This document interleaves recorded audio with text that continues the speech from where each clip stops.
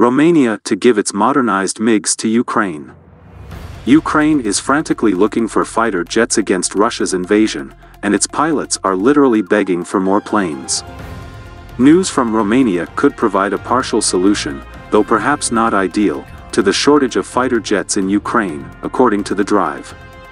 Romania announced yesterday that it will shut down its entire MiG-21 LanceR fleet following a series of crashes, most recently on March 2nd, and will focus on operating its growing F-16 fleet, 17 of which are AMBM versions bought from Portugal. In addition, there are 36 F-16s of Norwegian surplus stock.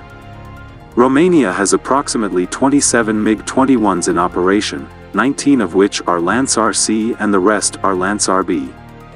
A total of 111 Romanian MiG-21s have been upgraded to LanceR configurations, although the C model, which focuses on air superiority, is the most advanced.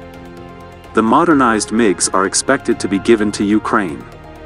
Some of these aircraft have undergone deep upgrades, equipped with Western radar, avionics, electronic countermeasures, displays and more. Although they may look very unpretentious, they are easy to maintain and can provide a high takeoff speed. These aircraft are combined with creative tactics that emphasize their positive qualities, their small size, and minimize their shortcomings. These tactics can often involve combining small MiGs with more powerful and larger fighters. Add electronic warfare and you have a remarkable lethal ability. A fully modernized MiG-21 could become an effective weapon in a military zone.